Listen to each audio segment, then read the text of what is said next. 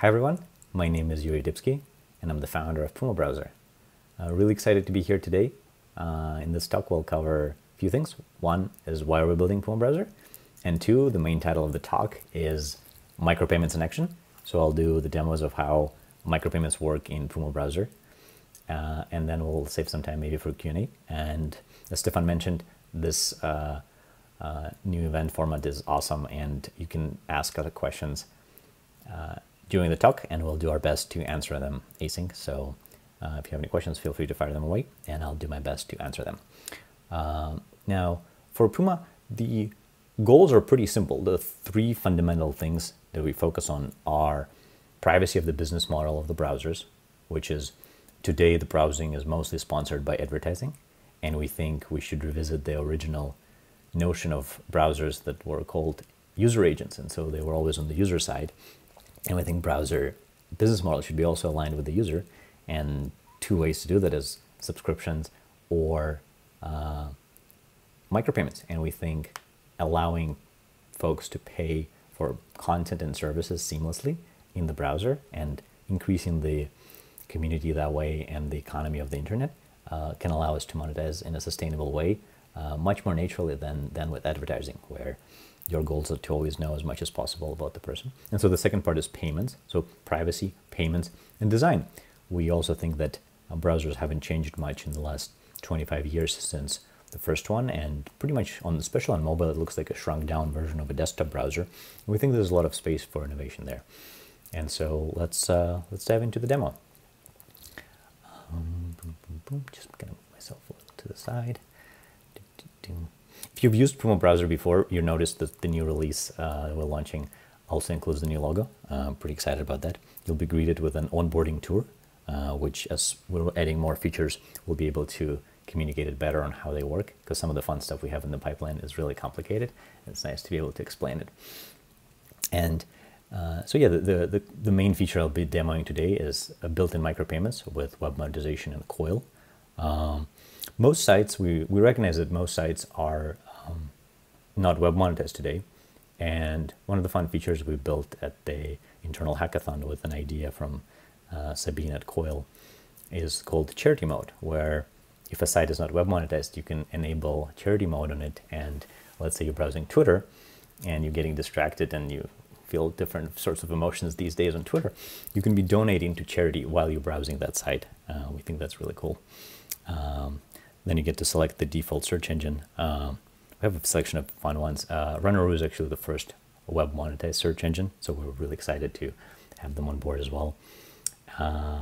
Nobody wants pop-up windows, so we can block them. And then I'm already signed in with Coil, but this is the screen where you can create a Coil account and sign in with it. So let's dive in. It is a browser, so you can just browse as you would. And we're on coil.com right now. We're, again, really excited to be working closely with Stefan and the Coil team on this ecosystem project. And there's a ton of content you can discover that is already web monetized. And so we'll show you a few fun demos. One is a classic example of a paywall. The easiest way to publish today is if you go to coil.com and create an account to publish there. And this is an example of a post that has a paywall. And while you're reading it, you don't even see a paywall. In most other websites, you'll be greeted with a lot of ads or like something intrusive and like a big sign up here, or give us, a call to cancel the call. Here, this is the paywall, and because you're using Puma browser and you're already logged in with Coil, there's no unlocking required. I'll show it on a much shorter post. This is the unlocking animation that happens, and that's it. Because you're already a subscriber, you can access the content. This is one of my drawings from a while back. Let's make sure that I stay on the side of tech, then don't go to too much arty stuff. If you're a developer, there's a fun site called Test Web Monetization, which allows you to test whether your browser, desktop or mobile, works well on the web monetization. Sometimes when the internet is slow, it takes a little bit, but let's give it another try. And yeah, you can see this in this particular site. They just changed an image.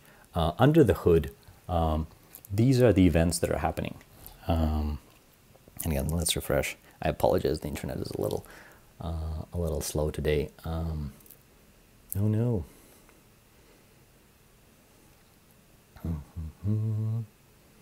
So we see payment pointer. Yay, great.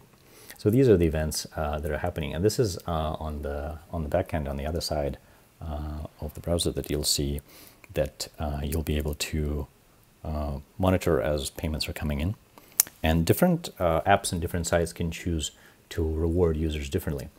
Andre, who's going to be speaking later today, has an amazing game. They built an amazing game called Flood Escape, and the way they reward people who use web monetization is by offering them bonus coins inside the game and a much quicker cooldown period. It's a pretty fun game. Definitely check it out, and don't spend too much time there, but it's really awesome. And then another example is Sushi Party, where there's going to be no ads. You can see this like a little pop-up. I'll refresh it real quick again. There's going to be no ads if you use Coil. And so as you're playing this game, if you're playing it on Puma browser and you have an account with Coil, you're never going to be seeing an ad, and you just play a game and enjoy yourself. And with any other browser, you'll see ads, which I think the important aspect of web monetization is that it's not an exclusive model where you have to either use it or not use it. It's really additive, where if people are not open to paying right now, you can still monetize through ads, but in the case that they have an account and they're ready to pay, they're able to enjoy a game without ads. And then the last thing I wanted to demo is, oh, by the way, here's a quick sneak peek into our new website that we're launching soon. I hope you'll enjoy it. And a few more things, actually. One big announcement recently is that we finally got approval from Apple, where you can set Puma as your default browser. And so if you're using Safari, like most people on iOS, you can now set Puma browser as your default browser. As you can see, I've been playing around with a lot of different browsers. And another fun thing is we wanted to make a little bit of a kind of like a history homage to Netscape, where you can now have a Netscape theme. It still is a work in progress, but we're really excited to ship this little Easter egg where, you know, some of us are a little more nostalgic, and so pretty excited about this. Oh, and then last but not least, let me go back to regular theme. And there's a few projects that are working on replacing kind of like a centralized DNS, and one of them is HNS, which a friend of mine, Tishan, is running a company called Namebase, which is part of their ecosystem. And so this is the first preview of how Handshake and HNS work, and it allows you to buy top-level domains, and they resolve through a very interesting network. And so I encourage you to read up on it, but I bought one that's really short, and it's just Uric. And as you can see, usually it wouldn't resolve anywhere, but it redirects to my Twitter account. For Tishan, it takes you to his homepage. So we're really excited to be the first browser to natively support Handshake. And then IPFS support is also in beta. It's a little buggy right now, so Puma might break if you push it too hard, but we're really excited to also be supporting IPFS. But micropayments, I think, is a really important part, and we're really excited to see what you guys build with it. And webmonetization.org. There's a few sites so Stefan mentioned developers.coil.com, really great site. It also has a great list of who already is using web monetization, and it's a really long list. It's sometimes mind-blowing how quickly the ecosystem has grown in the last year. And then for more detailed tech specs, you can go to webmonetization.org. Well, you can read up on the docs. And yeah, give it a spin. Let us know what you think.